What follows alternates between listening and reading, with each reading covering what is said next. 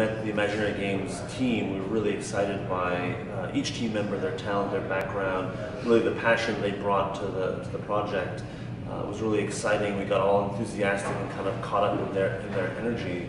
So we felt that the mentorship, the guidance and coaching that we could provide, all the connections to press, investors, and industry partners would really help the Imaginary Games team, build a more robust game as well as a more robust project. And it's been a wild adventure. Every day it's a bit of a circus here in the labs, and pushing the team to progress and advance and really do the best that they can do. It's been really an honor for us at Execution Labs to support the Afterland project and the Imaginary Games team.